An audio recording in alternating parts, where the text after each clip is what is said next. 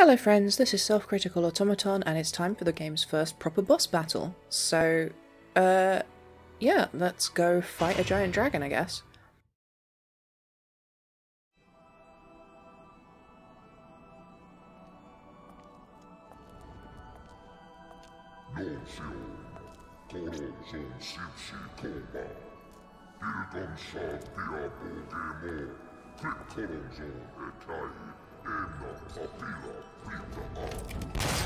You again? And here I thought I'd seen the last of you.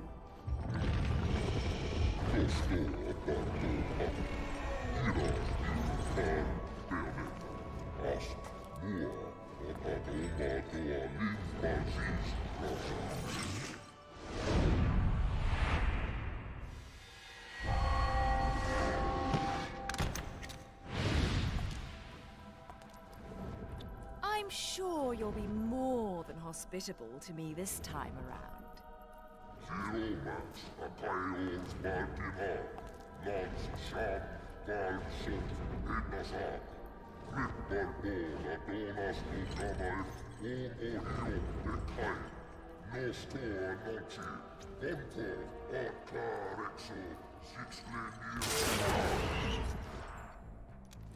I'm sorry.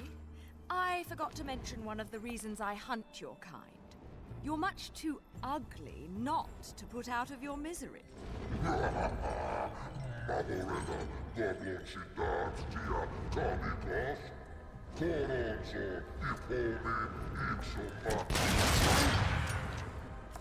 Flock off, featherface.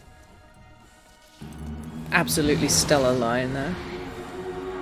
I do like the way she punctuates her comments with bullet fire as well. So, as I said, this is the first proper boss fight. I have some criticisms of it, which hopefully I will manage to say as we go through. But first up I want to be like... So, the plot thickens since Fortitudo here was clearly talking to someone on the phone. Or, yeah, fuck it, let's go with that, on the phone. So he, the question is, who was he talking to? But, I do really enjoy that Bayonetta's kind of forgotten what she's doing. When I was playing this casually, at this stage of the game, I had forgotten that the plot was actually we are trying to find a gemstone. We're searching for the other eye of the overworld, right? Which incidentally is a reference to a very classic Jack Vance story in his Dying Earth fantasy novels back in the day. Way back in the early days of fantasy storytelling. Anyway, the Eyes of the Overworld have been kind of magic artifacts in a lot of media properties since then, just because it's a cool title, I guess. So, what was I saying? I was talking about... okay. So, periodically you get these sections where you jump from rock to rock, and then at the end you have a cutscene with a torture finisher in it. I love that she's just able to swing around things that are 1,000 times her size, while also not touching anything, you know? She's just floating in the air. Where is her leverage coming from? Is she physically very dense? Is this the answer to the age-old question, why do witches sink in water and normal people float? Is it just that witches are very dense? I think we've answered it. I think we've finally solved the age-old conundrum. So, yeah, Bayonetta is, at this point in the plot, ostensibly searching for that gemstone, the other one of the Eyes of the Overworld. However, playing casually, I'd completely forgotten that at this point in the plot. And as far as I can tell, so has she. Like, she's kind of forgotten what she's up to, and she's just like, oh yeah, angels, let's fight the angels. That's what I do. That's my whole shtick, right? Ah, you can bounce those back. Interesting, I've never done that before. So, she's kind of just running from place to place, fighting whatever's in front of her. It really does feel like she's just completely lost track of what it was she was trying to do. But yeah, it's also worth noting that while in boss fights you are in an alternate mode where all of your attacks are huge scale Wicked Weaves instead of just being ordinary melee attacks. So, ooh, there we go. Can I hit that one? Yeah. He did not care. So, yeah, my main critique of this is just that you can't maintain a combo while you're fighting him. Also, in order to hit him properly, you have to be pretty close and he fills the screen, so it can be very difficult to actually spot which attack is incoming and dodge it appropriately.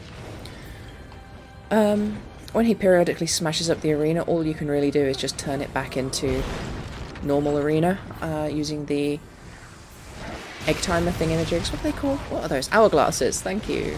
Nobody said that to me. But yeah, they always drop in the same places. So these jumping sections are a really cool moment, borrowing as they do from, you know, fight anime, where you, where the hero, you know, is moving so fast that they can jump off of rocks in midair. But there is a weird design decision, namely, when you press A to jump to the next rock, your position is not fixed. You can actually move around on the rock to reposition, and if you do that, the ability to jump to the next rock vanishes. There's only a very specific position where you can jump between the rocks. I love this animation, by the way. Which means that, like, the purpose of that sequence is so that you have the cool experience of jumping from rock to rock smoothly and then punching the bad guy in the face, right? But the game itself undercuts that, because when you try to do that, if you don't time it exactly perfectly right, or you misstep or whatever, you just kind of chill there for a bit. You turn around until you find the right spot, and then you jump to the next one, and it really undercuts the smoothness of that kind of motion. That said, this is rad. Everything she does is the cool guy thing. So this is phase 2, where we are actually able to just wail on him much more easily. I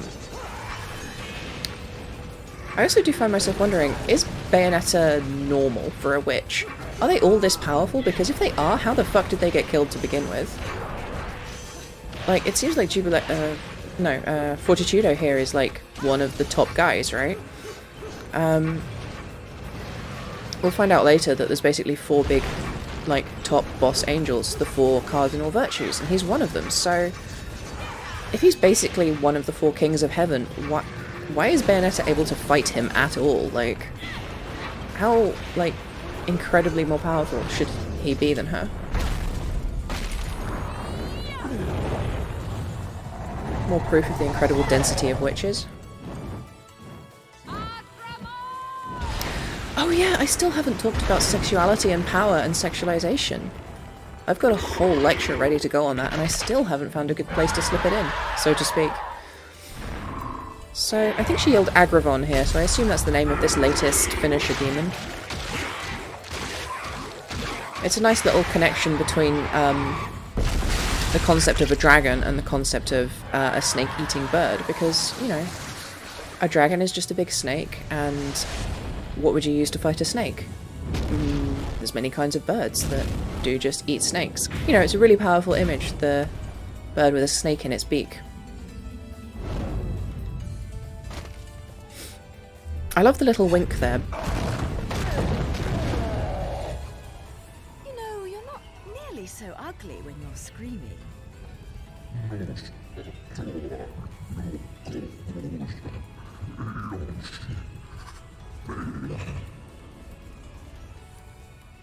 Foretold? Explain yourself.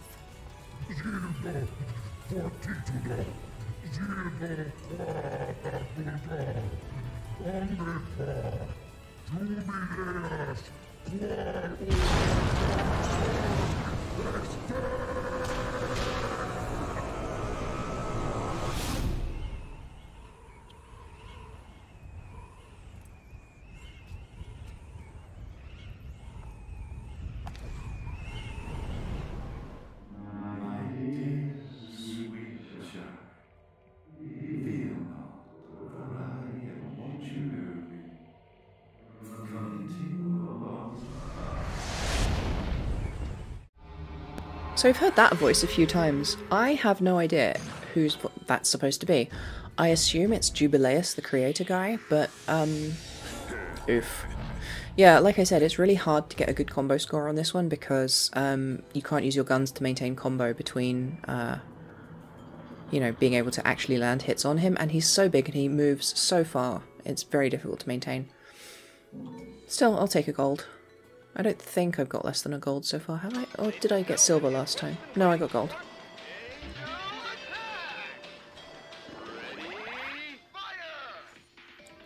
Let's see how many I can get. One. That was a bad one. It's really tempting to go for the bonus ones, but they're only worth 10. If you get a double kill, that'll get you 10 as well, so... Is it worth getting a healing item here? Well, I can't afford the big ones, so I'm just going to turn it into halos. I have plenty of crafting materials to make them anyway. So, as you can see, we got yeeted extremely far during that fight. Also, glancing at this, I find myself wondering, how exactly do we map this map onto Europe? This is supposed to be ostensibly set in real Earth, right? That looks a bit like France. Is Vigrid the fantasy world version of France in this alternate history? Or is this kind of jammed in somewhere? Because it clearly has access to the sea. Anyway, that's a mystery for another time. Although, the High Priestess in one of the flashbacks to back when Bayonetta was with the other witches, she did speak in French a bit, very badly accented French. Mind you, the policeman who was hassling Luca in one of the previous cutscenes was British. He had a very cartoonish, non-British person's idea of what a generic British accent sounds like, but yeah, or I guess generic English accent, I should clarify. So we have French influence, we have English influence, we have a lot of Spanish influence with the Barcelonan architecture. Or I guess just, I'm not sure if it's supposed to be generally Spanish influence or just a sort of generic Mediterranean influence. And oh my god, I cannot stop talking. Let's move on. So yep, that's going to be a very short episode today because that is just the boss fight. This whole chapter is just the boss. As far as I can tell, that's going to be repeated throughout the game. There'll be a few normal chapters and then a boss chapter. I would fill in the rest of the time with, you know, talking about the different notes in the notebook that I haven't read yet. However, as you can see, I can't access them. You can only get those inside an actual chapter, so I think that's a bit of an oversight. I think having access to those sorts of things in between chapters would make sense. But yeah, that will be all from me for today. If you enjoyed this video, please like and subscribe, and there's links to my other projects in the description. Thank you so much for watching.